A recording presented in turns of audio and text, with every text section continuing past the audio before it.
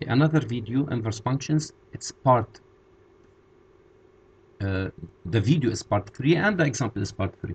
Okay, we need to find the same thing we did in the other videos. We have f of x equal x squared minus 2x plus 1 defined over 1 plus infinity. Well, the domain of f of x is all set R because it's a polynomial function. Then it is for sure defined.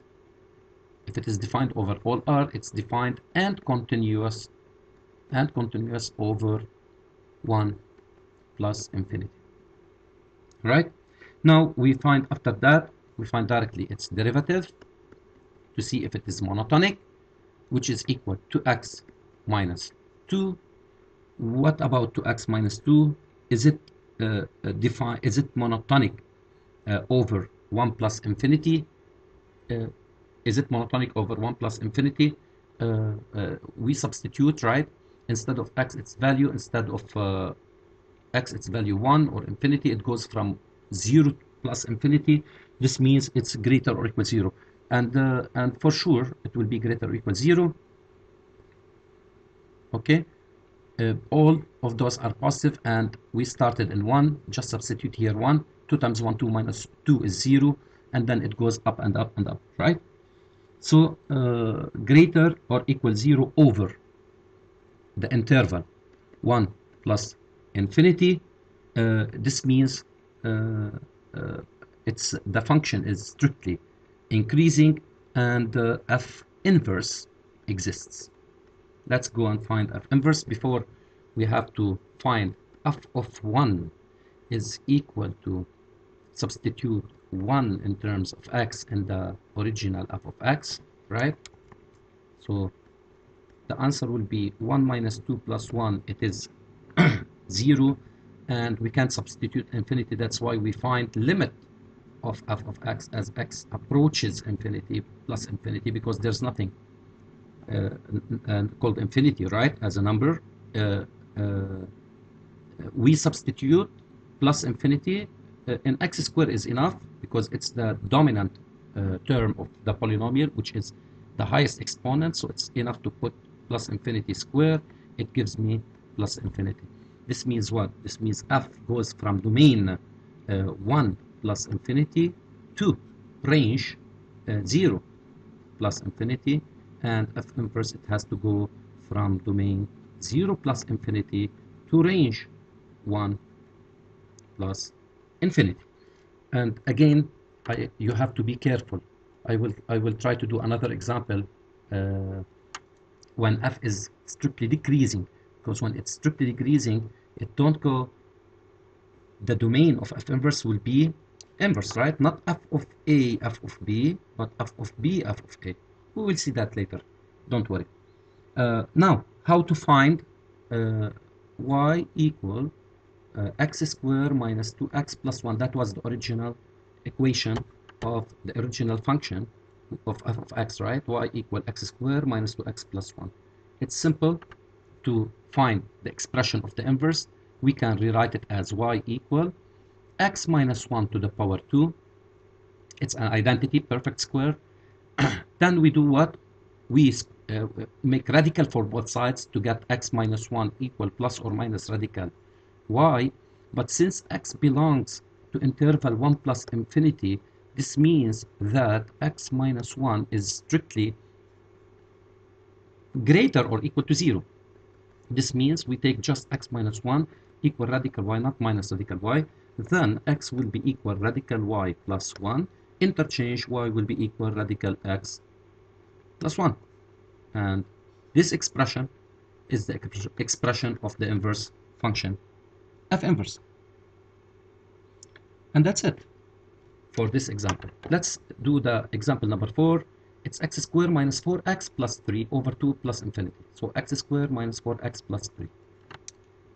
X squared half of x equal x squared minus 4x plus 3. It's over 2 plus infinity. Same thing we do, right? We do same thing exactly. First, what is the domain of definition? Domain of definition is all set R, so it is defined and continuous over 2 plus infinity. Defined and continuous over 2 plus infinity. What is the derivative? F prime of x is equal 2x minus 4, right? 2x minus 4, if we substitute 2, it will be 0, so it will be greater or equal 0 all the way from 2 to plus infinity. Then f also, in this case, is strictly increasing, and f inverse of x is, it does exist. So it exists, right?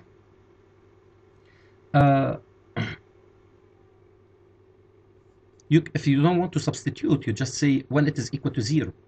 It's equal to 0, 1, or when it is greater or equal to 0, it's when 2x greater or equal to 4. This means x greater or equal to 2. And yes, we have x greater or equal to 2. Always we have that, so always it will be positive, right? We can say that. Now, let's find the image as usual and the range. Images and range of the inverse and of the... Since it exists, before we find it, we find f of 2. F of 2 will be equal to 2 squared minus 4 times 2 plus 3. So it will be equal 4 minus 8 plus 3.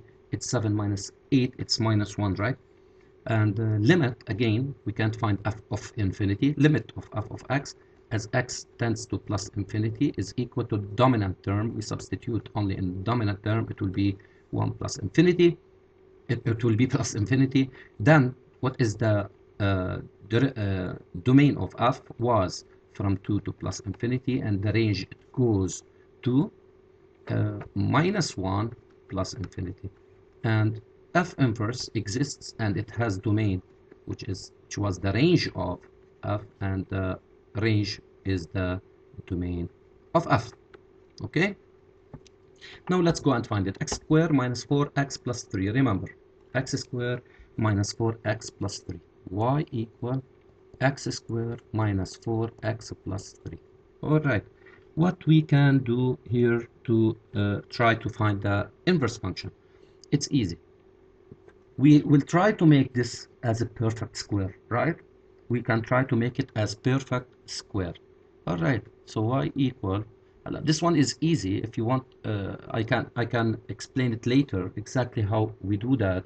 But this one is easy because I know that this is a perfect square. So I just subtract 1 to make sure that I didn't change the original function. Plus 4 minus 1 is plus 3. And I will explain later why we do that. Right? Now, y should be equal. These three first terms will be x minus 2 square, perfect square, minus 1. Let's take minus 1 to the other side. It will be x minus 2 squared equal y plus 1. And if we radical both sides, square root of both sides, then it will be x minus 2 equal plus or minus radical y plus 1, right? But what about x minus 2, right? X minus 2, since x starts from 2 exactly, so x minus 2 is greater or equal to 0. This means x minus 2 is only radical y plus 1. So what is x? X will be radical y plus 1. Take minus 2 to the other side, it will be plus 2. And interchange to find the inverse. It's y equal radical x plus 1 plus 2. And this is the equation, and this is the function of inverse of f, which is inverse f of x. And I guess that's it. See you next video.